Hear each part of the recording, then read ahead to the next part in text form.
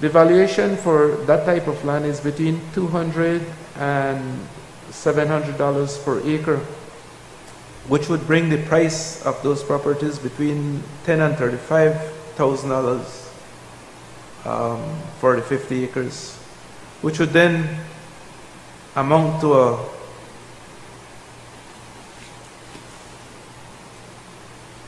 $46 to 85% discount on the purchase of those properties. Again, an area of interest for the committee, simply because there were so many properties involved, same size.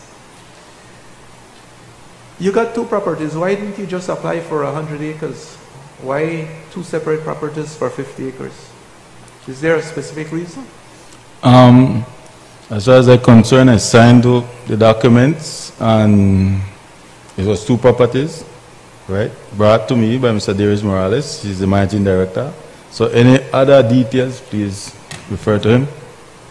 But as a director of the company, with the business acumen I'm sure you have, there's an additional cost to have two separate application processes as opposed to only one. I mean, wouldn't it have made it easier to just apply for 100 acres, I mean, in your opinion?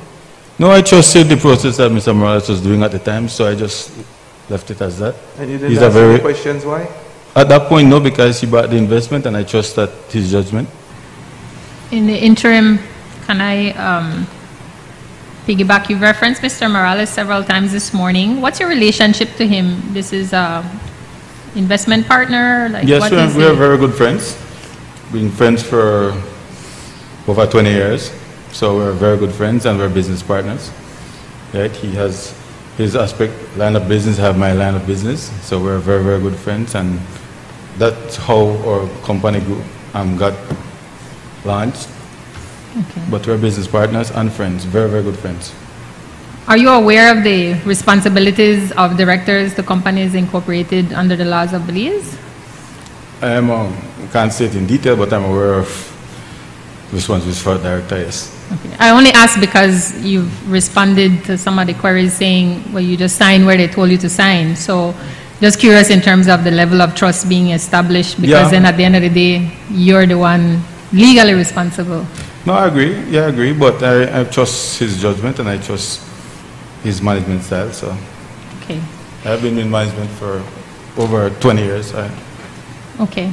Can you tell us who the beneficiary owners are of 9 enterprises? Beneficiary owners? Yes.